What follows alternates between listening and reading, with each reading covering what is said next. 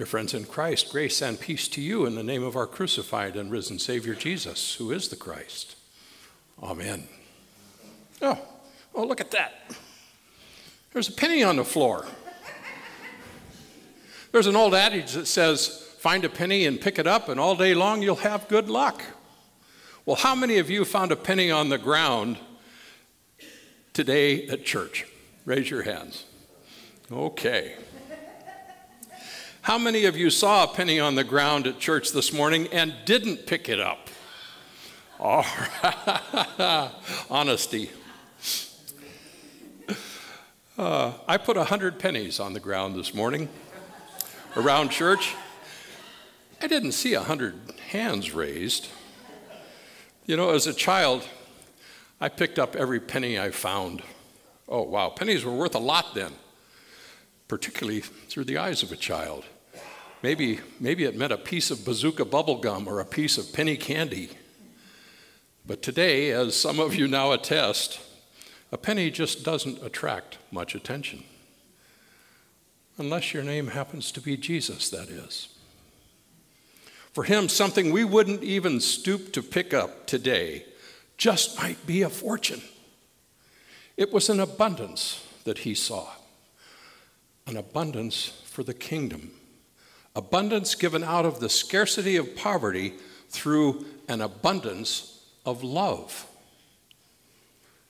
It shouldn't amaze us that Jesus always seems to see things differently than the world sees them. Yet, when we hear this story through our modern ears, we flinch a little bit.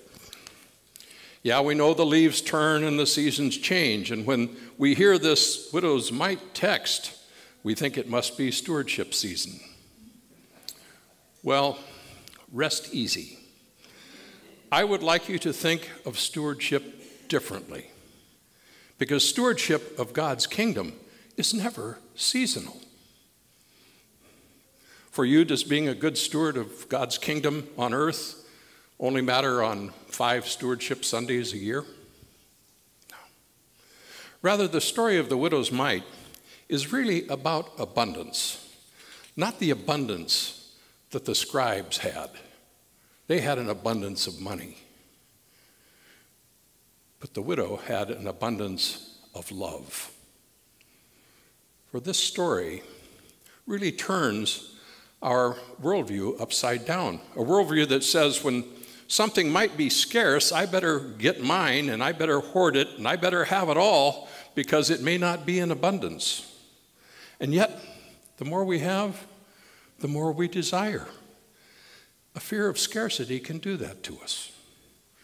But when we consider scarcity in the eyes of the world, consider that abundance, when viewed through the eyes of God, might be different. Jesus in the temple that day simply stopped, sat down and watched. And what he saw was a glimpse of the kingdom on earth. He saw something that no one else saw.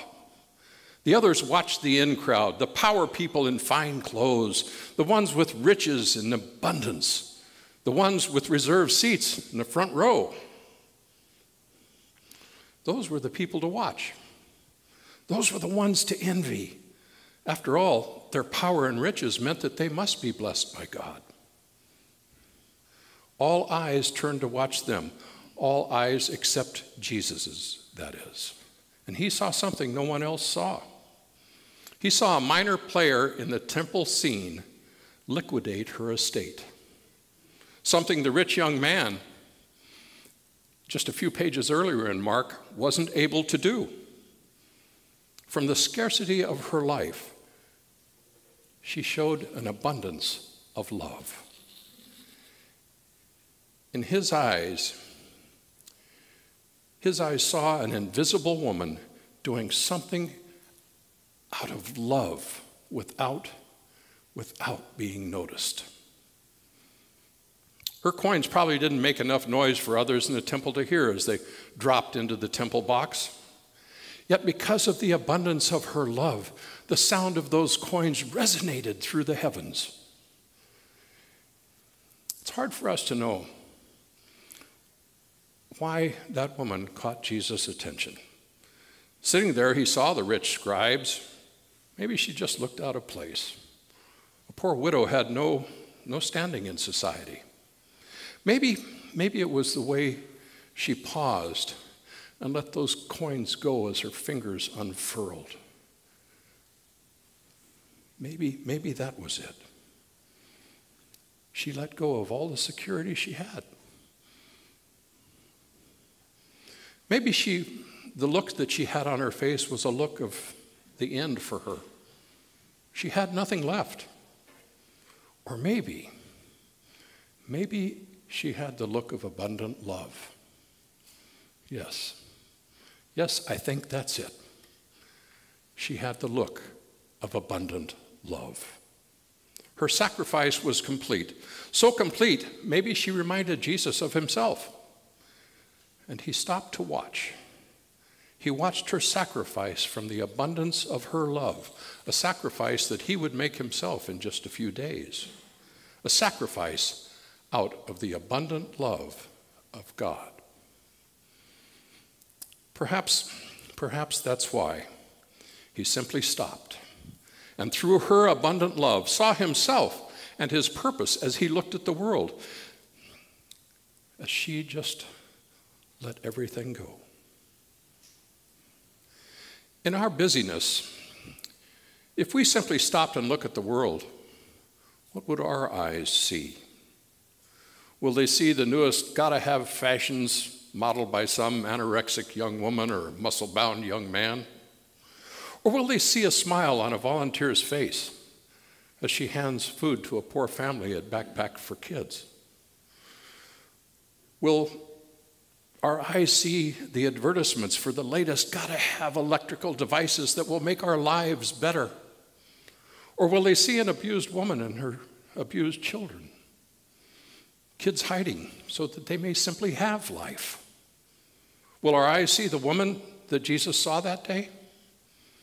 And when we see her, will we know that we're looking at Christ? I keep thinking, I wish I could see her as I drive around town. It might sound better if I told you that I was looking for her, but that wouldn't be the truth. She probably is not one of the people we would look for. She's more like one of the people we try not to see.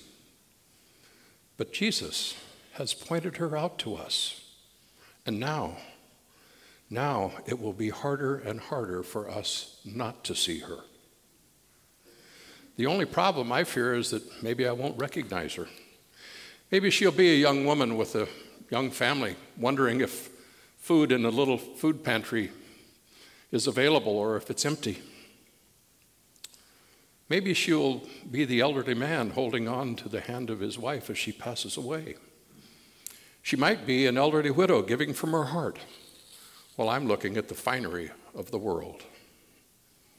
Perhaps she will be something as innocuous as a penny.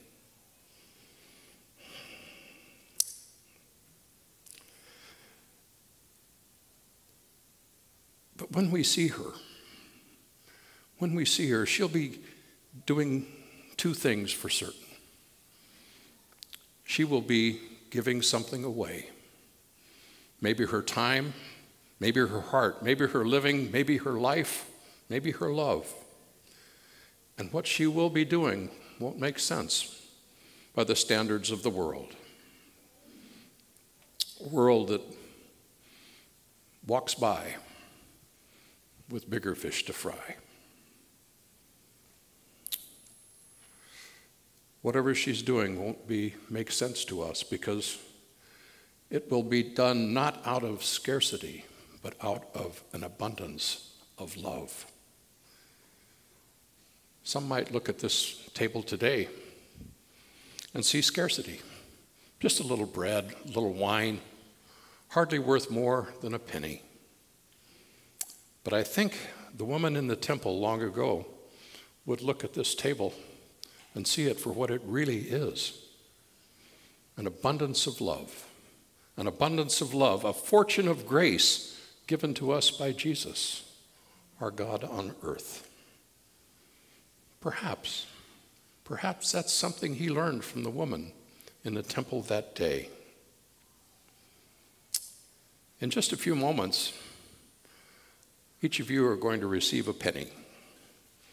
And I urge you to consider that penny is you. Remember that while it might not seem like much, it was an abundance of love for Jesus. And you are an abundance of love for Jesus. Dear friends, stewardship is not seasonal. Stewardship is the result of an abundance of love for God. How will you be an abundance of love for the kingdom today? Amen.